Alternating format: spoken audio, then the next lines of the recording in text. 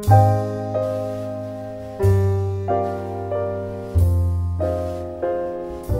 everyone, thank you so much for watching. So today I'm going to be showing you the 10-second top knot, and as you can see, it's just big old messy bun on top.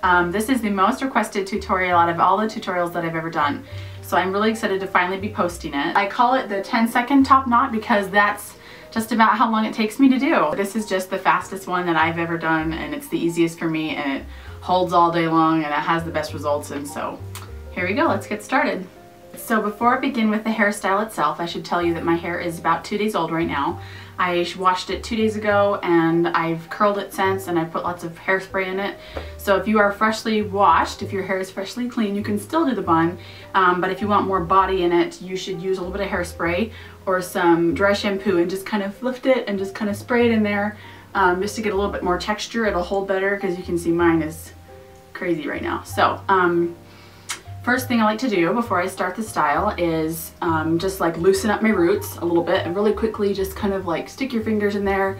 You can see it's already making my hair a lot bigger. So stick your fingers in there in the back and just kind of loosen it up and get it away from your scalp. After we've fluffed it up, I'm gonna just kind of comb it backwards with my fingers, stick it back like this, because you don't want to brush it backwards, otherwise you're gonna end up with, it's gonna be too tame, it's gonna be too flat, and you're gonna get rid of all that good body. So I've gotten it back into a ponytail like this, and I'm just holding it with one hand, and I'm actually going to pinch it and tug it out a little bit.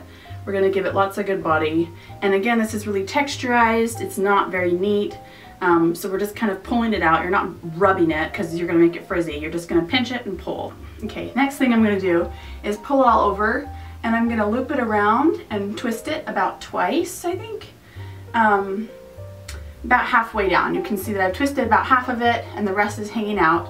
I'm going to bring it around itself, and I'm going to come back in the other direction. Now I'm going to hold the bun like this. This is where everybody was getting confused because it's hard to show it in pictures.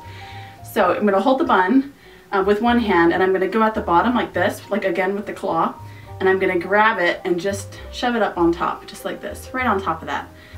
With the other hand that you're not gripping your bun with, you're going to grab your ponytail and pull it all the way over once. So you've gotten it right by your scalp, and then you're going to twist it, and you're going to come across and you're going to grab it, and you're only going to let go halfway through. So if you can see that, once you've gotten halfway over the bun, you're going to let go and you're going to release it. So you've gone over 1.5. Now your bun is done, but I like a lot more body again once you get done pulling it away from your scalp. I'm just going to tug out the bun. I'm just going to again grab it and just pull it out. And I've made it a little bit wild. It's different all the time. Take some bobby pins and you're just gonna, I don't know, I go around like 6 corners at the most. You're just taking down some of those really wild ones.